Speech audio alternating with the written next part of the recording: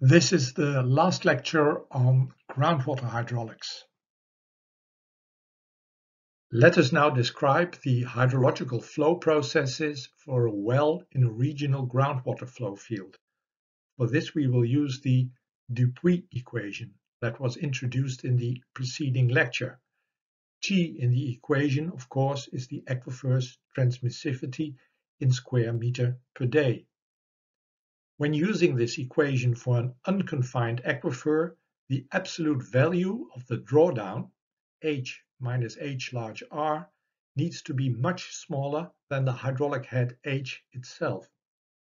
In practice, the Dupuy equation is often used for unconfined aquifers, as the error involved in deviating from the equation for steady groundwater flow in an unconfined aquifer, that we know as H squared equals H large R squared, etc., usually is not that large. For instance, see the outcome of exercise 3.15.4.4.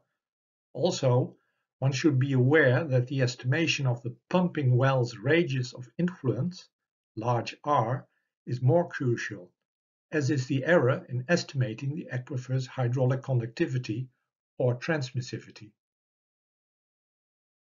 This figure shows the potentiometric surface, the pumping cone or drawdown curve, in Dutch afpompingskegel of onttrekkingskegel, due to groundwater extraction by a pumping well in cross-section view, figure A in the absence of a regional groundwater flow field, and figure C in a regional groundwater flow field.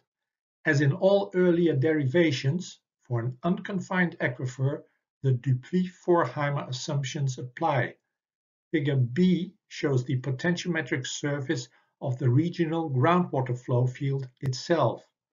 Please note that the curve of C is obtained by summation of the curves for A and B. Figure B shows the potentiometric surface of a regional groundwater flow field in cross-section. The groundwater in the regional field flows from right to left in the direction of the lower hydraulic head. The shape of the potentiometric surface of a regional unconfined groundwater flow system in cross-section is parabolic. However, the parabola is quite flat and, as the Dupuy-Forchheimer assumptions apply, we may simply approximate its shape as a linear function with the hydraulic gradient I as slope and C as a constant. We may assume the hydraulic gradient I for unconfined groundwater flow to be in the order of 1/1000th. A positive gradient here as flow is to the left. Thus, for both confined and unconfined conditions, this equation holds. Hx is the hydraulic head of the original regional groundwater flow field in meter. Taking x is 0 and r is 0 at the same location, x and r in these equations are interchangeable. Figure C thus shows the drawdown curve of a pumping well in a regional groundwater flow field. Note that the volume fluxes of the pumping well in figures A and C are taken equal. The influence of the regional groundwater flow field in figure C is to lower the hydraulic head of the pumping well drawdown curve in the direction of the original regional groundwater flow.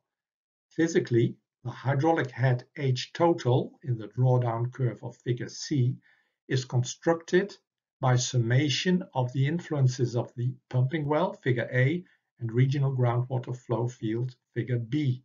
Thus, graphically, as mentioned before, the hydraulic head H total in figure C is derived by adding together H small r of figure A and Hx of figure B.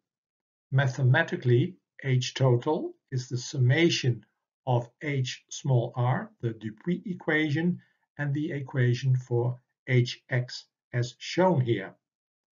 So we get this equation. H total is the hydraulic head caused by pumping in a regional groundwater flow field in meters. At a certain point to the left in figure C, the hydraulic head ceases to be influenced by flow to the pumping well located to the right.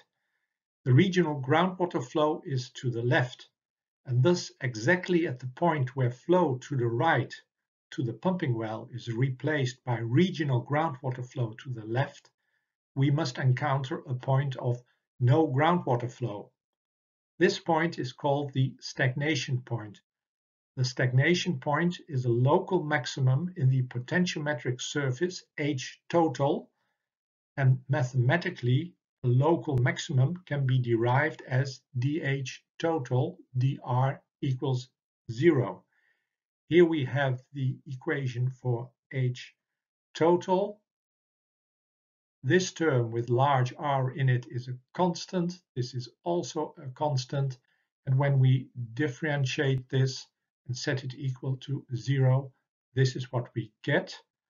And we can rewrite this to obtain R as a function of the pumping volume flux, the aquifer's transmissivity, and the hydraulic gradient of the regional groundwater flow field. This small r is negative for a pumping well in a regional groundwater flow field from right to left, with a positive hydraulic gradient as in figure B and C. This is correct, as the stagnation point then is located to the left of the center of the pumping well, where small r equals 0. Do not learn this equation 3.102 in my book by heart. Instead, you need to be able to deduce this equation by being able to reproduce what has just been explained. This figure shows the plan view of the streamlines to a pumping well in a regional groundwater flow field in dark blue color, and the regional groundwater flow field in light blue color. Note the position of the stagnation point in this figure. Please note that stagnation is not limited to this point, but that there is a stagnation curve in between the regional groundwater flow and the groundwater flow to the well, etc. Good use can be made of a recharge well and pumping well to hydrologically isolate and treat polluted subsoil, a process generally known as pump and treat. This figure shows pump and treat the hydrological isolation of polluted subsoil by a pumping well indicated with a small circle with discharge Q1 to the left, and a recharge well here to the right with recharge Q2. Importantly, Q1 equals minus Q2. The left part of this figure is equivalent to the plan view of a well in a regional groundwater flow field that we just saw. It thus shows streamlines in a regional groundwater flow field as influenced by pumping well Q1. If the subsoil to the right of the pumping well is polluted, the polluted water can be drawn to the pumping well and treated, after which cleaned water is injected, recharged upstream. When the injection rate Q2 of well 2 is taken equal to the pumping rate Q1 of well 1, thus Q1 equals minus Q2, and with the right setup concerning the distance between the wells and the actual pumping rate Q1, the polluted area is captured in a symmetrical water lens isolated from the regional groundwater flow system, as evident from the streamlines given in dark color. Because of the continued pumping and recharge, the subsoil will get cleaner and cleaner still with the passing of time.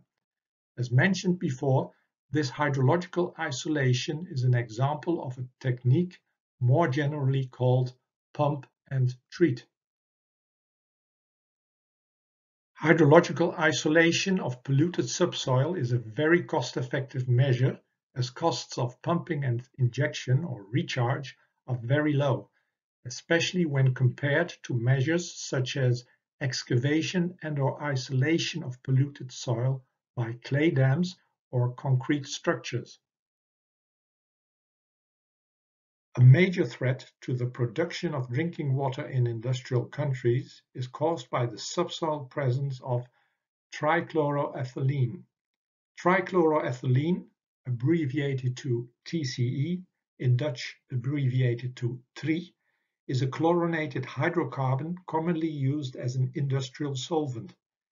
TCE is a co-carcinogen substance acting together with other substances to promote the formation of tumors. It cannot easily be removed from the subsoil. Since TCE is heavier than water and has a low solubility value, it is classified as a DNAPL, a dense non-aqueous phase liquid. A DNAPL will tend to sink through the groundwater column until it encounters an impermeable layer in the subsurface.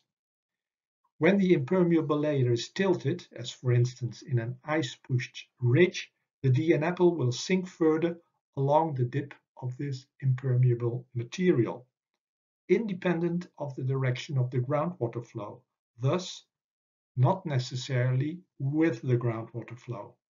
In lawsuits with respect to who is responsible for polluting the subsoil with TCE or another DNAPL, this should be taken into account.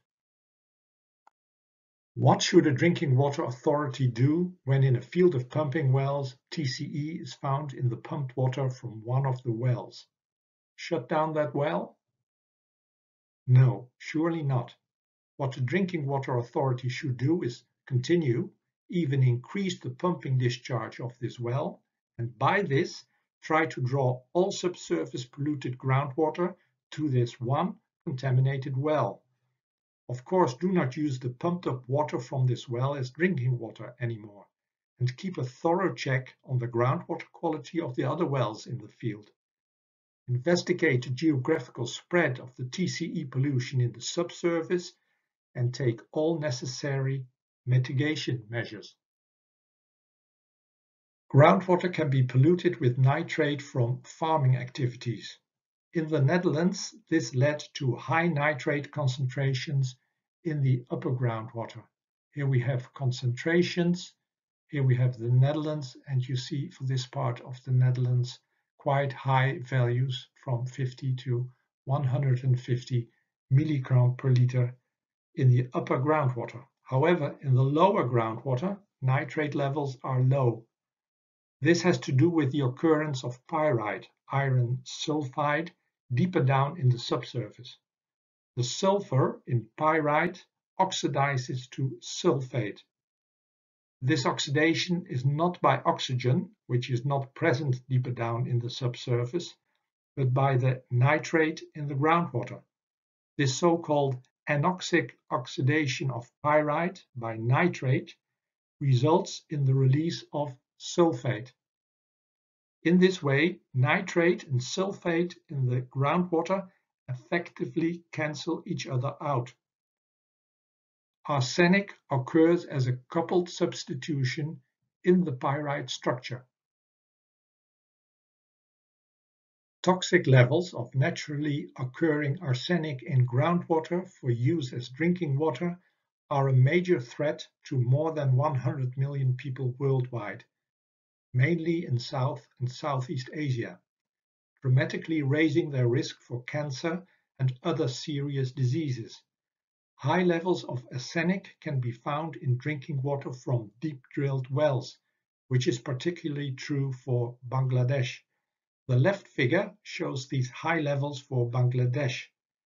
As a reference, the US Environmental Protection Agency sets an arsenic maximum contaminant level for public water supplies at 10 micrograms per liter. This figure shows concentrations over 10 microgram per liter for large parts of Bangladesh. with even values over 300 microgram per liter. As you can see to the right, the sustainable treatment of arsenic-contaminated groundwater by a removal technique called electrocoagulation has been the topic of a Friday evening science talk, FEST, by Dr. Kees van Genuchte at our Faculty of Geosciences, Utrecht University. Hopefully, these talks can be resumed after our current COVID-19 pandemic in the not-too-distant future. Students, please then visit these most informative science talks. This figure shows the plan view of a piezometer and a well field consisting of 4 pumping wells in a flat area. Each well has its own volume flux or discharge Q and circle of influence large R. The drawdown at distances small r from a specific well can be calculated by inserting the right values for Q, small r, and large R in the Dupuy equation. We may rewrite the Dupuy equation as shown here. S is the drawdown H minus H large R. Remember, a pumping well has a positive discharge and a recharge well has a negative discharge.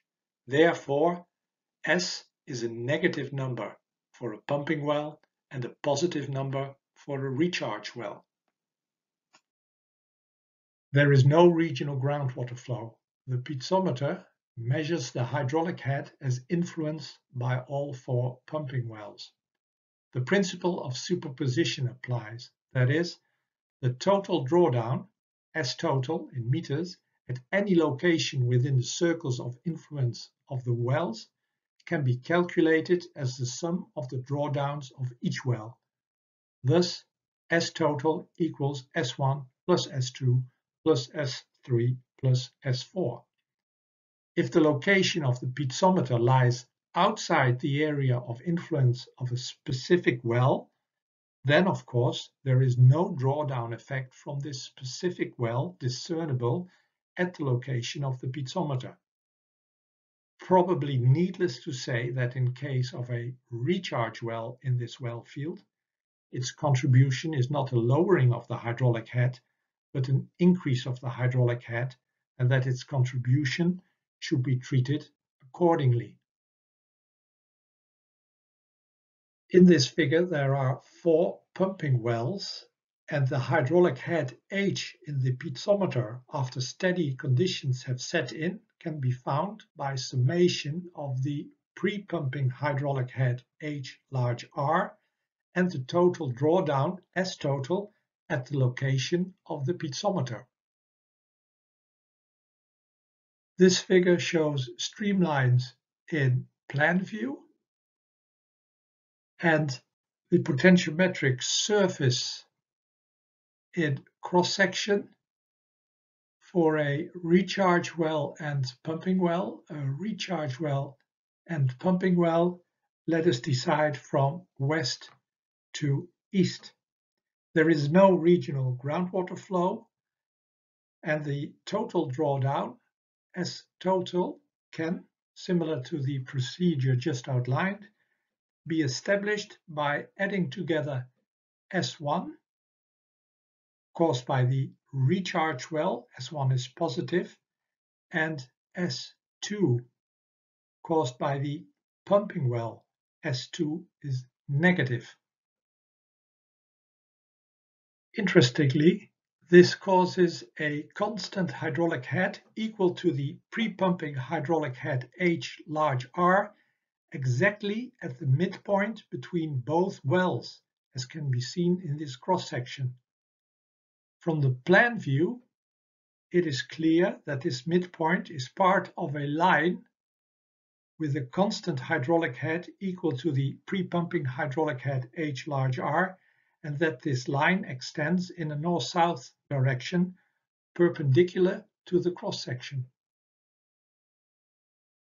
Now imagine a situation with a pumping well and to the left, west of it, open water, a lake or canal, with a straight right eastern boundary coinciding with the line with constant hydraulic head H large R just mentioned.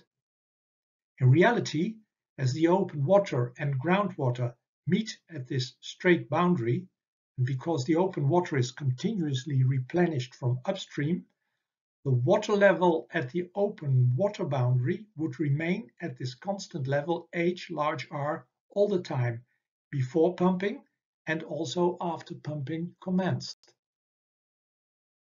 In fact, if one had wanted to insert an open water linear boundary in one's groundwater flow model with a constant hydraulic head H large R to the left or west of the pumping well, mirroring the pumping well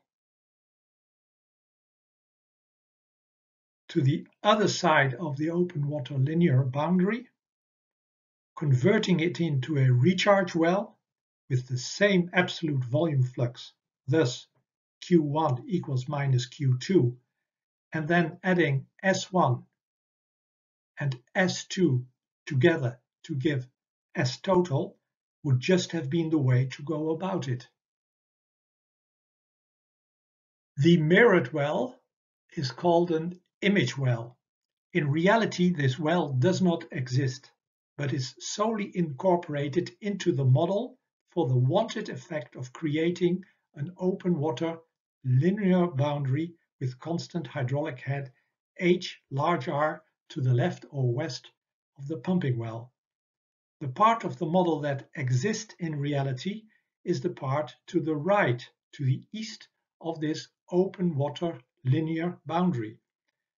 A known constant hydraulic head at the boundary of a water flow region is called a Dirichlet boundary condition, after German mathematician Johann Peter Gustav Lejeune Dirichlet. An image well in Dutch is called an spiegelput. If now we have a piezometer located at XY, a pumping well indicated as a real well here, and a river modeled as an open water linear boundary with to the left or west of it water, then we can determine the drawdown at the piezometer by using the principle of superposition. We add together the drawdown due to the real pumping well at R1 and the increase in hydraulic head due to the image recharge well at R2 to determine the real drawdown at the location of the piezometer with a real pumping well and a real river border near to it. Pumping groundwater from a sandy aquifer bordering a river, the situation just modeled, to provide for drinking water has as major advantages that the groundwater is abundantly replenished from its connection with the surface water, plus that the surface water contribution that moves as groundwater through the sandy subsoil, if this takes as a rule of thumb at least some 60 days, is biologically purified and freed from disease-causing microorganisms.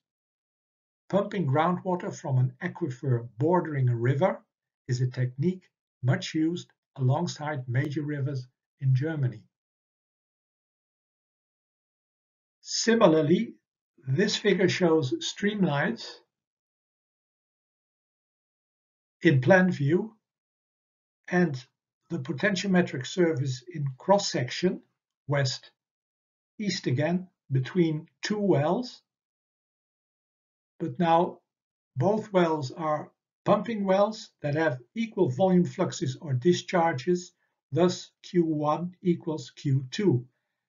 It is clear from the cross-section that this setup creates a flat potentiometric surface at the midpoint and midline between both wells. This flat potentiometric surface is obtained by adding this surface and this surface together. A flat potentiometric surface means no hydraulic gradient and thus no groundwater flow at the midline between both wells, and thus the creation of a no-flow linear boundary. A known constant volume flux at the boundary of a water flow region is called a Neumann boundary condition, after German mathematician Carl Gottfried Neumann.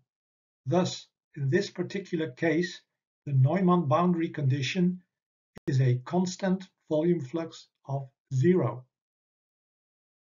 This figure summarizes how to calculate the drawdown at a location in the vicinity of a pumping well near A, an open water linear boundary, and B, a no-flow linear boundary, an impermeable area. One should first mirror the pumping well, indicated with a small circle as just explained, calculate the drawdown, negative value, using the distance R2 to the pumping well, then calculate the drawdown, positive or negative, using the distance R1 to the image well. Here the image well is indicated with a cross, it's a recharge well, and here with a circular symbol, it's a pumping well. And then, of course, apply the principle of superposition by adding these two drawdowns together to give the total drawdown as total. Had the original or real well been a recharge well instead of a pumping well, then modeling an open water linear boundary would have involved the creation of an image pumping well, and modeling a no-flow linear boundary would then have involved the creation of an image recharge well. Exercises 3.15.5.2 and 3.15.5.3 provide some training in the principles just outlined. All analytical equations derived thus far are based on simplifying assumptions. For instance, the Dupuy-Forchheimer assumption of horizontal groundwater flow in an unconfined aquifer. Canals, in reality, may not be fully penetrating, and streamlines in an unconfined aquifer are not horizontal, but slightly bent, slightly longer, and contracting near the canal, causing an extra flow resistance. Also, the canals may, for instance, be lined with less permeable material, also causing an extra resistance, leading to a seepage phase, which is a steeper hydraulic gradient near the outflow boundary of an aquifer to open water.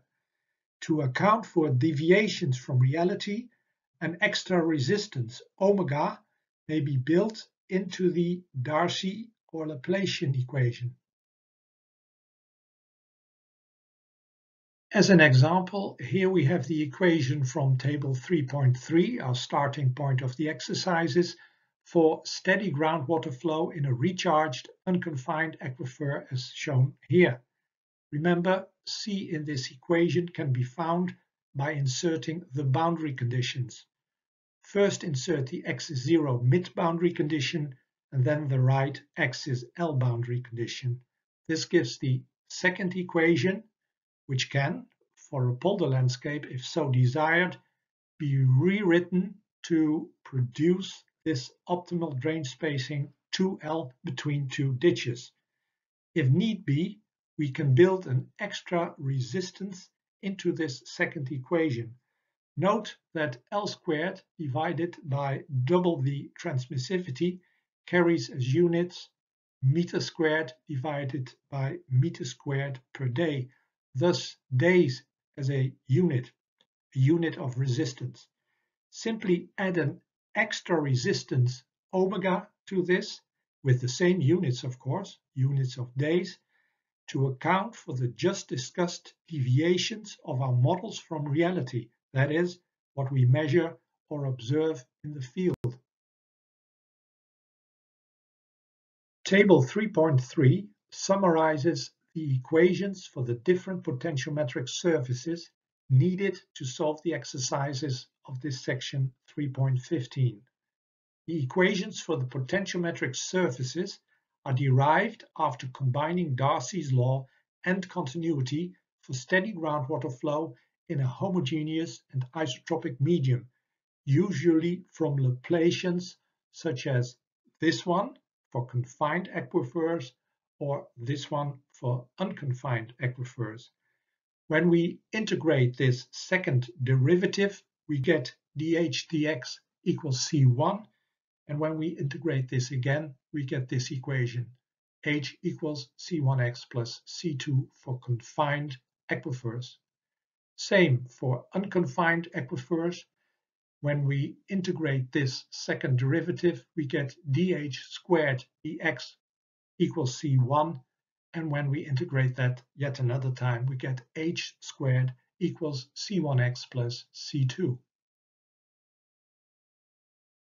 These two equations at the top for a confined aquifer and for an unconfined aquifer are special cases of the three-dimensional partial differential equation for steady groundwater flow in a homogeneous and isotropic medium known as the Laplace equation after Pierre-Simon Marquis de Laplace.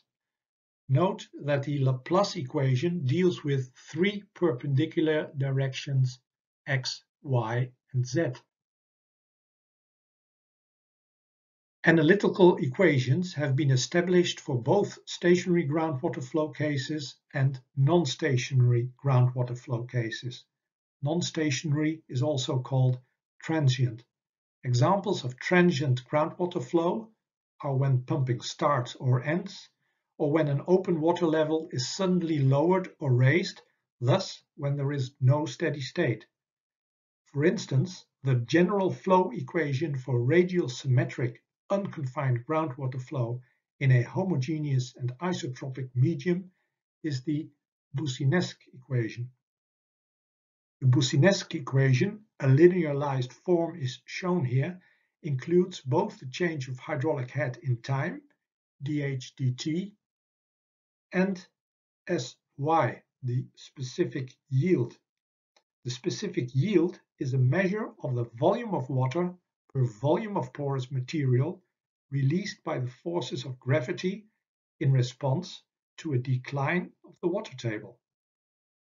The scientific meeting center for hydrologists in the Netherlands is the Boussinesq Center. The center is also thus named after Joseph Valentin Boussinesq, a French mathematician and physicist. As an introduction to analytical groundwater hydrology or groundwater hydraulics, the 7 equations of Table 3.3 will suffice. Importantly, analytical solutions to groundwater flow problems are especially useful to trained hydrologists as they provide a quick first estimate to many groundwater flow problems. For conceptually complex hydrological problems, more complex mathematical models are needed, and for this hydrologists use numerical computational methods that run on a computer. Different types of numerical approaches can be distinguished that use finite differences, finite volumes, finite elements, or analytical elements. Whatever the specific approach, all numerical approaches have in common that they are based on combining Darcy's law and continuity. Just to pick out one much used modeling approach, the finite difference method, sometimes abbreviated to FDM, partitions the groundwater flow domain of interest into a grid of rectangular blocks and for each block solves the finite difference equations based on Darcy's law and continuity. Finite difference equations relate each node in a grid to the hydraulic head of its neighboring nodes and, in transient calculations, to the hydraulic head at the node at the previous time step. A well-known example of a finite difference modeling code is MODFLOW, the modular three-dimensional finite difference groundwater flow model, which is a United States Geological Survey (USGS) public domain modeling code. This picture shows output from the Brabant Model, a groundwater flow model developed at TNO in the Netherlands, based on a finite volume numerical modeling approach. The output shown is of the Dutch province of Noord-Brabant, with in red colors the higher infiltration areas and in blue colors the lower areas with upward seepage. Interesting as it may be, it lies outside the scope of these lecture series to further introduce numerical modeling methods. For anyone starting off with hydrology, it's my hope that from studying my book and attending these lecture series, you have already gained some valuable insight into the workings of two most basic and essential hydrological equations, the flow equation, or Darcy's law, and the continuity equation, or water balance. The next lecture is on soil water, where we can make good use of pretty much the same major principles as for groundwater, be it that the description of water flow above the water table is slightly more complicated by the porous medium usually containing both water and air. Study well.